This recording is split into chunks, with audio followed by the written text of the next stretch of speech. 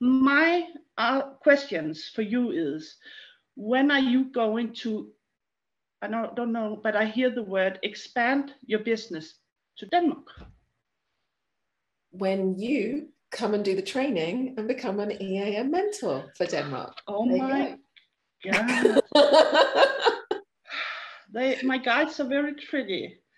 Okay, we have two mentors in Denmark already. Okay, because that was my second question.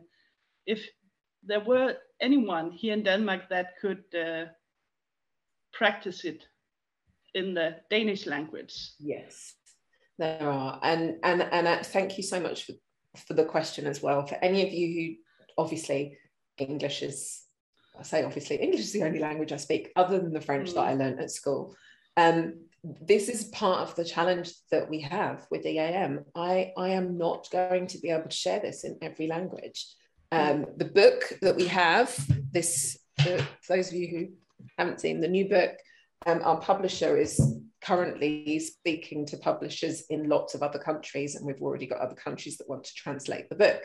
But the challenge that I have is I don't have people who speak all of the other languages to then, yes, we'd be able to get a book out, but then beyond that, what do I do without having to go through and translate everything? So we need people in our community who can become the voices for those other countries and begin to translate everything so that it can spread globally. So I take my hat off to you that you've done a 5-day training in another language and you're still here and committed. I think that is absolutely incredible. Could we all please give Lalia a massive round of applause, because that for me is huge in and of itself.